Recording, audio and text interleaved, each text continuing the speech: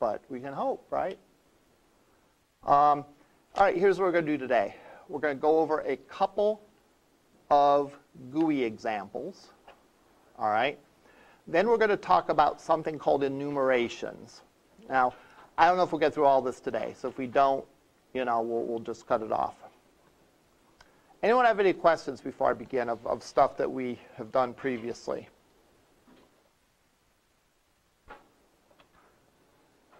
Okay, let's look at my GUI examples. And maybe the computer isn't on. Have to turn on the computer.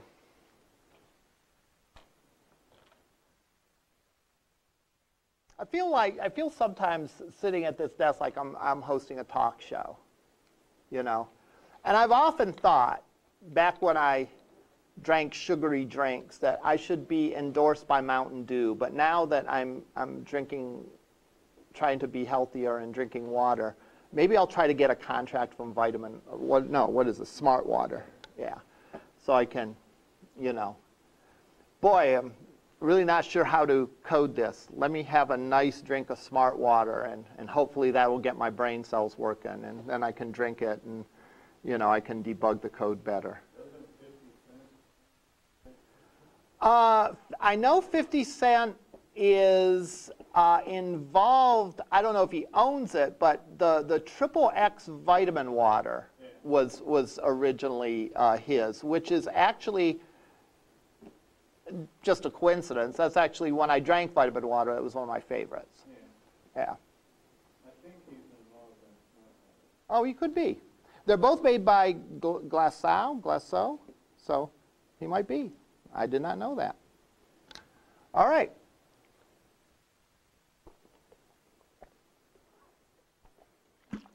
Wow, that was mighty refreshing.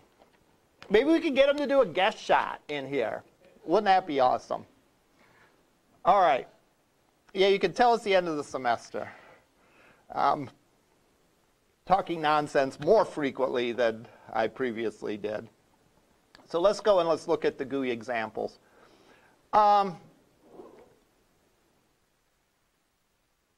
I have is I have examples for, last time I think we went over an example of a drop-down.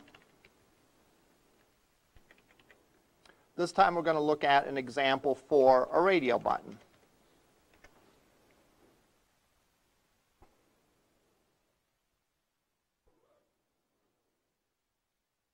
And we're also going to look at an example for a scrolling panel.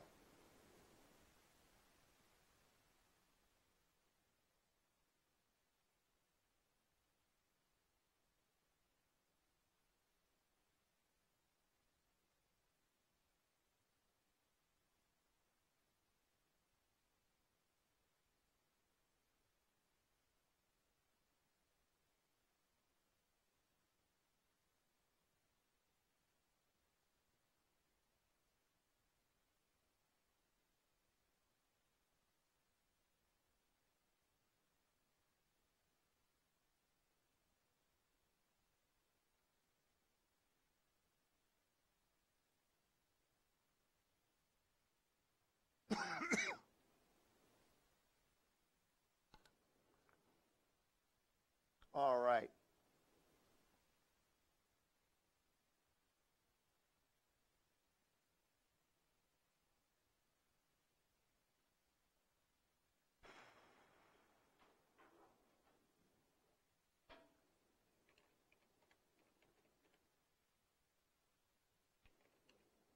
Thank you.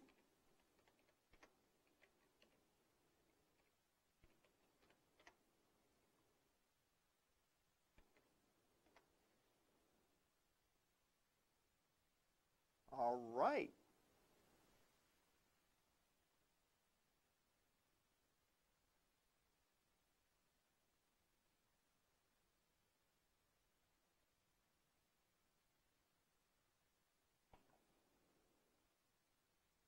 All right, what is going on here?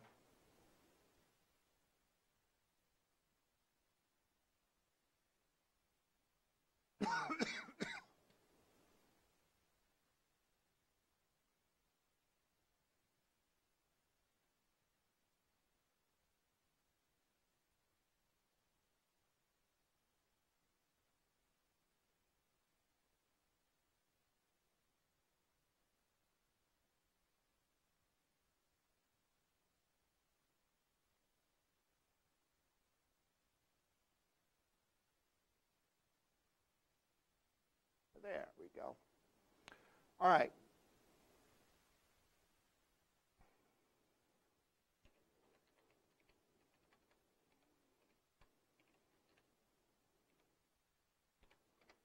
So let's look at the first example.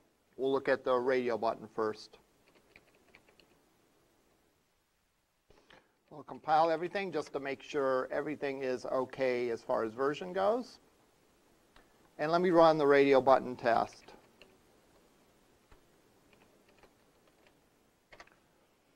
So what I have is this. I have a radio button. Option B1, B2, and B3. All right? I pick one. And it doesn't do anything when I first pick it. This is important to recognize. A lot of examples that students see online talk about putting a listener on the radio button. So as soon as you click on the radio button, it does something. Now, that's okay if that is the functionality you're aiming for, right? That's okay if you want it so that as soon as you click on the button, it goes and does something. Like, I've seen examples where you pick an image. You know, there's a list of images and radio buttons, and when you click on one, it changes the image. All right, that's fine. As soon as you click on it, it changes the image. But like for a lot of the things that we're doing, if you think about it, for creating a pizza, for when we do the bank account assignment, you're not going to do something immediately when you click on something. You're going to enter several fields and then press submit. So you don't always need a listener on the radio button, I guess is what I'm telling you. You have to understand the functionality. And do you want to do something immediately when someone clicks on the button versus do you simply want the users to be able to interact with the button but nothing really happens until they press submit? So most of the things that we're going to do, you don't really need a listener. Just when you press submit, then you want the listener to kick in. So when I press submit here, it tells me that I picked item 2, which the label on item 2 is B2. So the value of 1, the value of B1, and so on. So you imagine you had a pizza, small, medium, and large. When you click on the button to add the pizza, you could get the value and go to it. So let's take a look at this code here.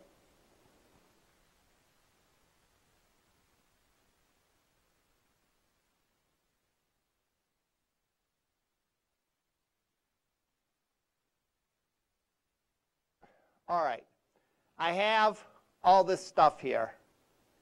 I have an abstract button I'm importing, and a JButton group and a button group. I'm sorry, a JRadio button and a button group. All right, I create 3 radio buttons. One has a label of B1, one has a label of B2, and one has a label of B3. I also am creating a button group. All right? That's important because we want our radio buttons to work as a unit, right? And what do I mean by that? I mean that the way a radio button really works as a unit is if you pick something, it unpicks everything else so that you only have at any point in time one thing selected. So we want that to work as a group. We want it to work as a unit. So the way you get it to work as a unit is by creating a button group. All right? What I do then is I add all of my buttons to my button group. So I create my radio buttons, 1, 2, 3. I add those to the button group, and then I add the button group. Oh, I'm sorry. And this is the part that's a little confusing. I add all my buttons to the button group, then I add the individual buttons to my panel. Okay? Essentially, the button group is not a visual thing, in other words. All right? The button group is a logical thing. So when I put items together in a button group, that means that these are going to work like radio buttons. They're not going to be necessarily displayed as a unit. So I could scatter these radio buttons all over the place if I wanted to.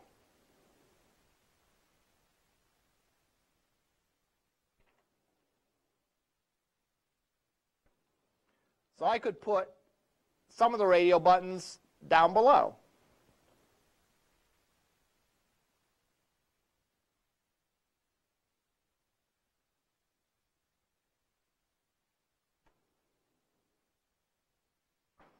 So it's not the position that makes them a radio button group. It's the fact that they are all assigned to the same radio button, that they're all assigned to the button group.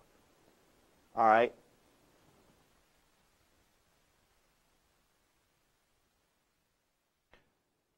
So keep that in mind. There's a difference between how they're grouped logically, what makes them a unit, and how they physically appear on the page. I think we've all seen applications where you've had radio buttons or there's a big space in between them. Like here are your options. Do this or do this. All right? Now,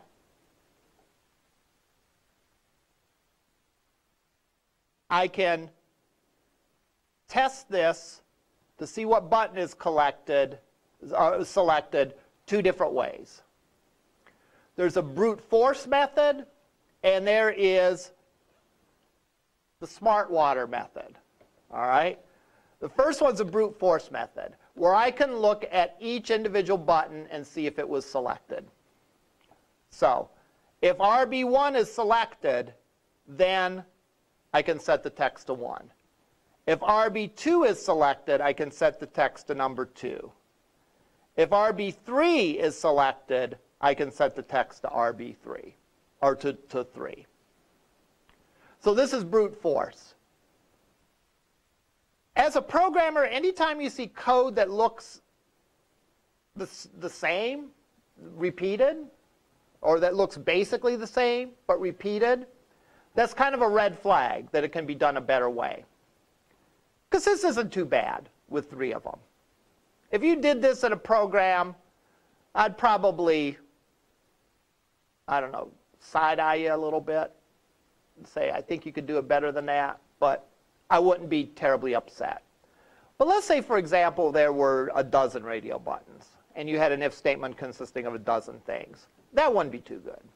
All right? So this is a brute force, not the best way to do it. This way, though, is actually a more elegant way to do it. And what this involves is looping through an enumeration of buttons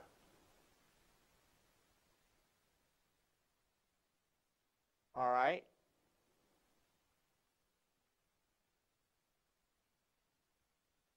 And for each button, we're going to look to see if it's selected. Let me indent this more properly. So for each button in the list of buttons in the button group, repeat this as long as there are more elements in the button group. An enumeration allows us to loop through all of them in order. And we get that enumeration by grabbing getElements. Let's look at these functions to have a greater understanding of what they do, because this is a little tricky, I understand.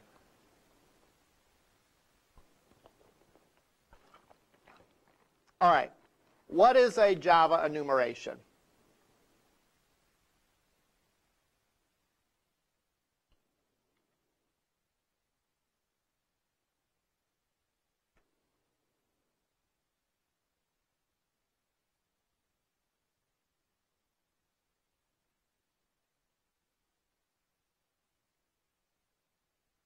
An object that intermits that can generate a series of elements one at a time. So this is perfect for looping through, right? Successive calls to the next element method returns the next element in the series. So here's our example. We can get a list of elements. We can do this as long as there's more elements. And each time through, we can say, give me the next element, give me the next element, give me the next element.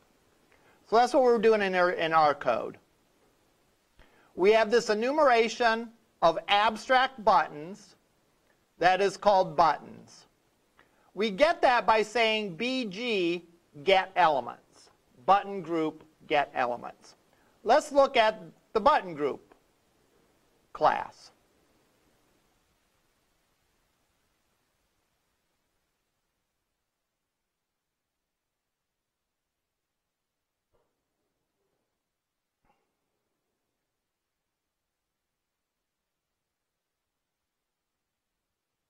Get elements. What does get elements return? Looky there, an enumeration of abstract buttons. So if I call BG get elements, I get an enumeration of abstract buttons. And what's that enumeration called? It's called buttons. All right? So what do I do with an enumeration? I loop through it. How many times do I loop through it? I loop through it as long as there's more elements in that enumeration that I haven't seen yet. All right? So I have hit the list of things. So that's what this for loop is. A little bit different structure to the for loop, right? But basically the same. This is what we do at the beginning of the loop. This is what tells us when to end. All right? And there's no increment here because we're not incrementing any variables. All right? So our beginning condition, this is what tells us whether or not we continue. So what do? Each time through the loop, we grab the next element. So we grab the next button on the list, and we look to see if it's selected. And if it's selected, we set the text to the text that's on the button.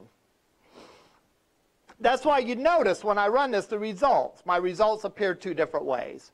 Here I've hard-coded 1, 2, and 3.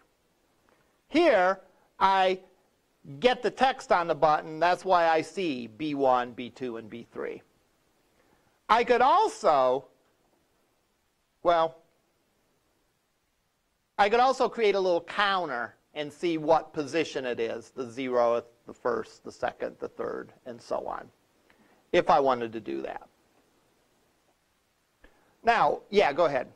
While we're on radio buttons, I was trying to do validation with the radio buttons. I was trying to see if neither was selected.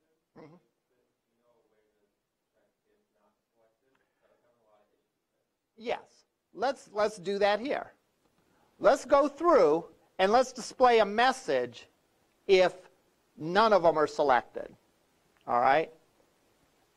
So I'm only going to make this change to the brute force method. But I could just as well make the change to this one as well. Think about it. I'm going to set a Boolean for any selected.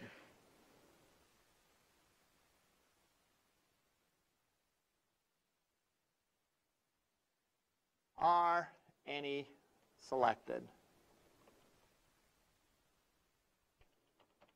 All right? And to start out, what do you think we're going to initialize it as? I'm going to initialize it to false, right? Because, hey, until I see something selected, I'm going to assume none of them are selected. All right?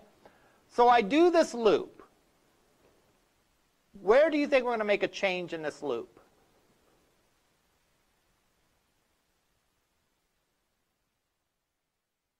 The if statement. What about the if statement?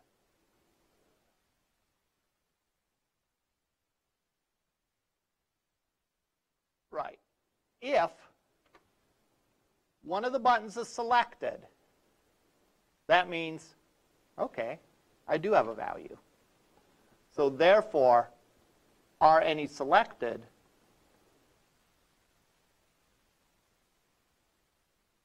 becomes true. Right? If it's not selected, do I reset it to false? No. Because if the first one is selected, then yeah, I have something selected. Once I set it to true, that means that there's something selected. I never would have set it back to false, right? All right. So I assume there's none selected. If I find one selected, I change the flag. And then at the very end of my loop, if are any selected,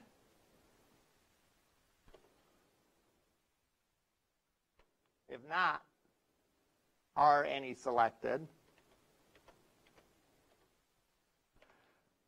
then I'm going to set the text to none chosen. All right? And if we do that, then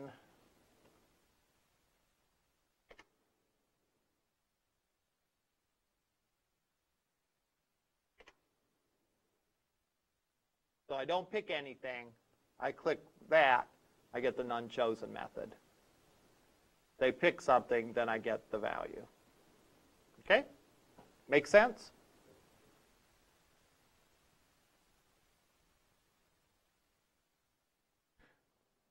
So this way, of course, is a better way. How can I say that for sure? You know, a lot of times, yeah, I had two ways to do this. And I can make them literally do the exact same thing. All right?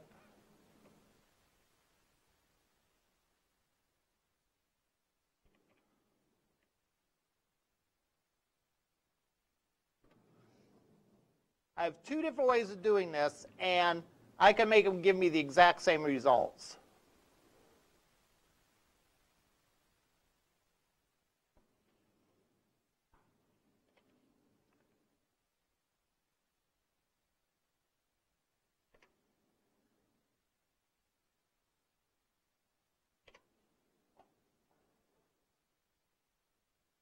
They both tell me that B2 was selected.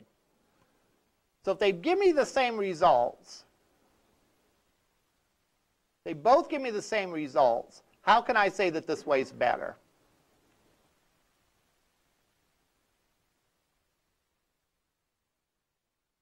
Exactly. What happens when you change it? A lot of times that's our criteria for determining if you have two different ways to solve something, which one's better? Ask yourself, what if something changes? What if I add another radio button here? So I add button 4 here.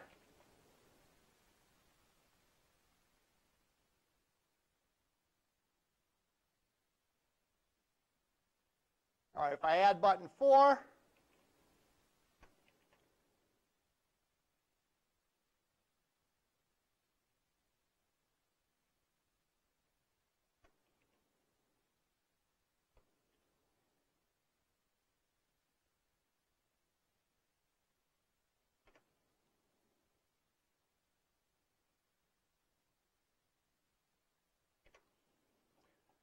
if I add button 4, the second solution still works, the first solution doesn't. All right? So there's less I have to change if I add a new button with the second solution, and therefore it's a better way to do it. That is like the criteria that we use. Well, let me rephrase that. That's one of the main criteria that we use. Fault tolerance, what happens if something goes wrong? That's another criteria. The user friendliness of the application and so on. But to a large degree, our criteria for better code is how easy is it to change. Because we know that we're going to have to change our software. We just know it. That's a fact of life. So therefore, if we can make it easy to change, then we're going to be ahead. All right? There's a graph. I draw this graph usually a few times a semester in different programming classes.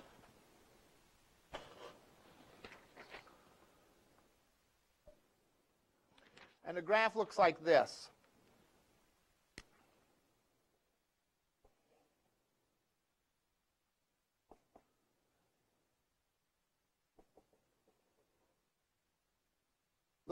further along the stage that you go, the more expensive the cost is to change something. So early in the stage, when you are planning it, when you are coding it, when you are testing it, and then finally when it's implemented, the further along the stage you find something that you need to change, the less expensive it's going to be to change it. Or rather, the more expensive the further along you go. And it curves up like this, which means that it increases at an increasing rate. Not only does it increase, but the rate at which it increases.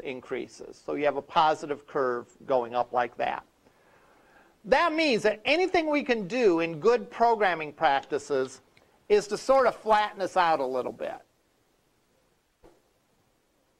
Maybe make it a little less deadly to go back and change something at a later date.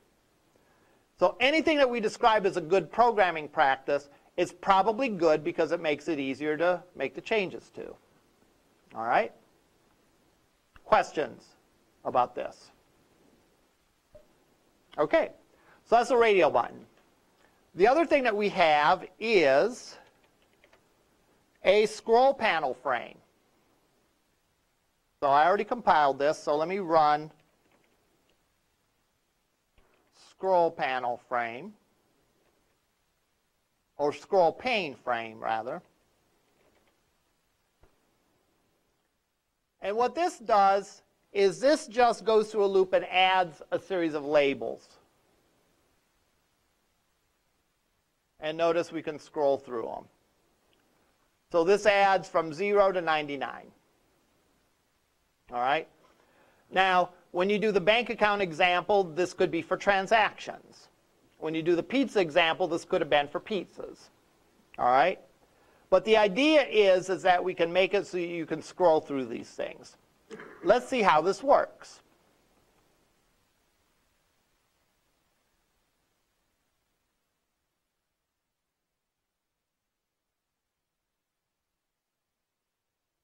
Okay, JFrame, JLabel, JScrollPane, JPanel, box layout.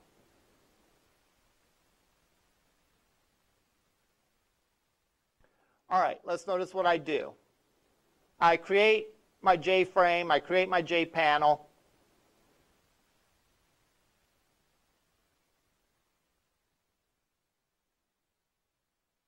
I set the layout. I add a new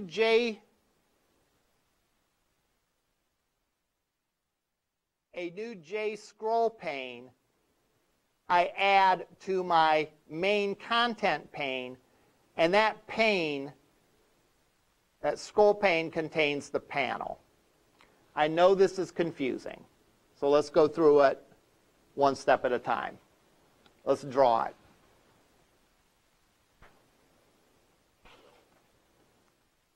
This is my JFrame. That's the window that the application appears in. I then create a JPanel.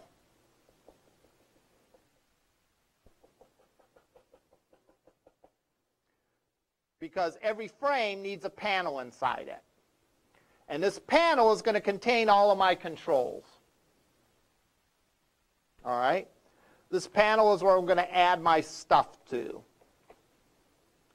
Now, if I put that panel in here, then when I get to the end of it, it's not going to scroll.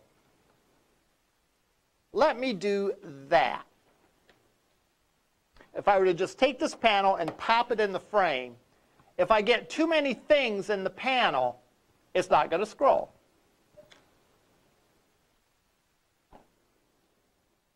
So let me prove that to you. So I save this. Whoops.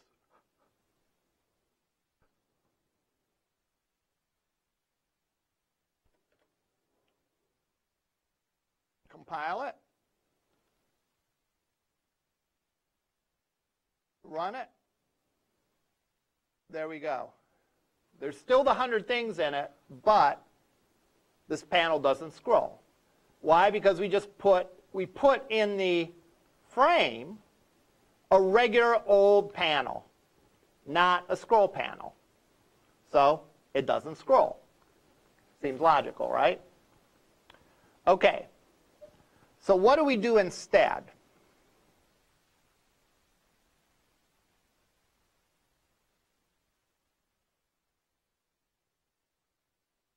Instead, we create a scroll panel.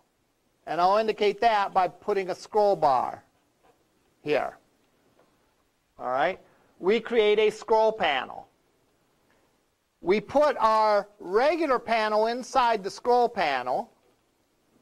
We put our scroll panel inside the frame. And then we add things to the panel. When we add too many things to the panel, then we're able to scroll. Okay? So that's exactly what we do. Create my frame, create the panel to hold the things. I set my layout. I set my content pane. So the pane that's in the frame is a scroll panel. I put and it's a scroll panel that contains the panel. All right? So I create a scroll panel that contains this regular old panel. I loop through, all right, and I create 100 labels. Each label says hello and adds the number to it. Then I add that to the panel, and that's when I get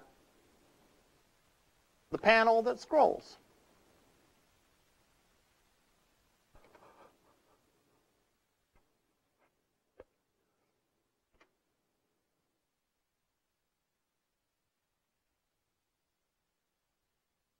Question?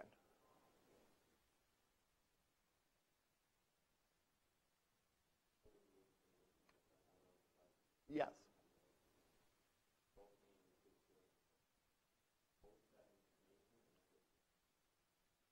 Right. Right. The panel contains all the stuff. So all the labels get put inside the panel. The panel lives inside the scroll pane. Okay? So the panel lives inside the scroll pane. And the scroll pane is put into the frame. That's not the line. This is the line. The scroll pane is put inside the frame. And all the stuff gets put in the panel. And when the panel gets bigger, instead of cutting it off, because it's in a scroll pane, we get the scroll bar to see the rest of the panel.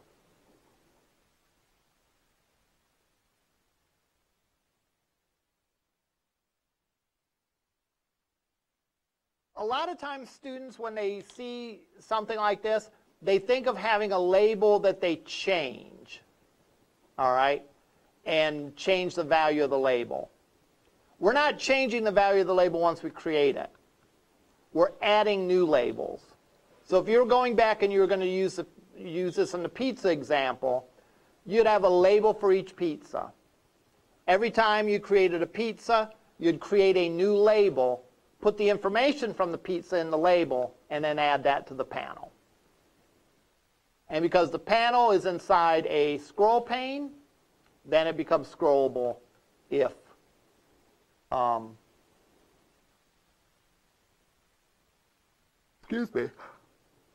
if the content gets too big.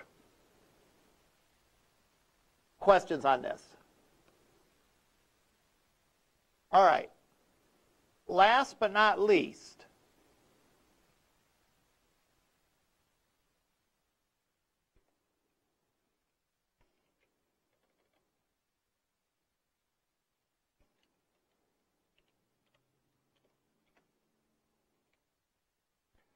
this is sort of a different kind of enumeration.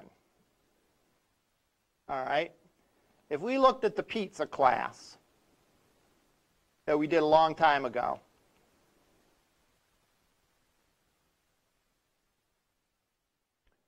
All right.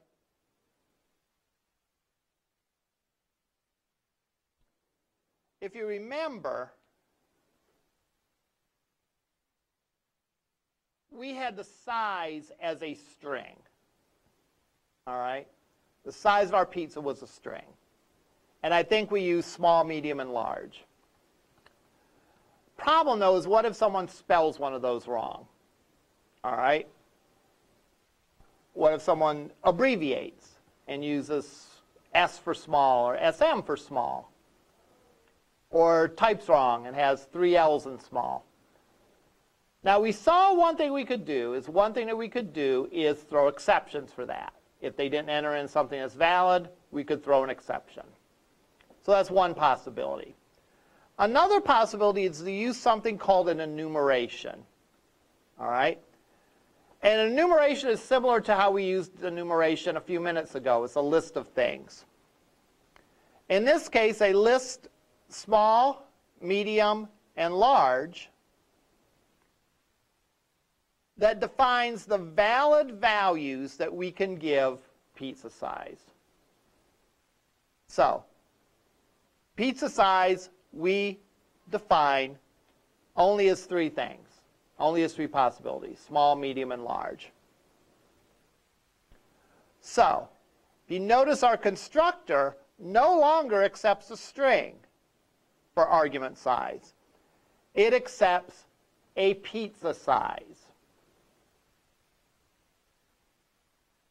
Our if statement no longer tests the string, but tests to see if it's equal to pizza small, pizza size medium, or pizza size large. When we create our pizza in our unit test, we create it using the value of the enumeration. In the pizzas, there's an enumeration called pizza size, and we want it to be large. This is an added check to make sure that we can only set things a certain size or a certain value. So let's go and compile and run this.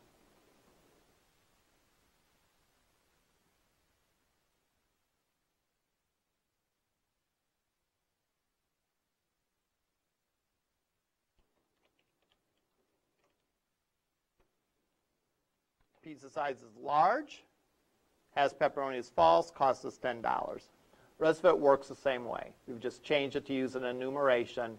Why? Because it's better when there's a list of well-defined options to use an enumeration instead of just allowing any sort of string. It saves a lot of code, right, for one thing. All right? Because the other way to do it is we can make it be a string, but then we have to have validation code and throw an exception. Here, we have to set to one of those values. Those are the only 3 things that we can try to set the value to.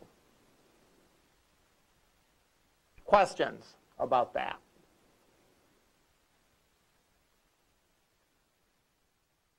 All right.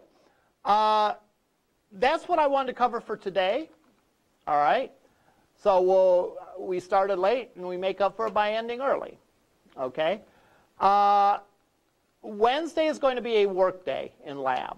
Give you an opportunity to work on stuff and ask questions and so on. So we'll do that on Wednesday. So don't come to here. Come to lab BU 212, I think. All right. We will see you upstairs in lab.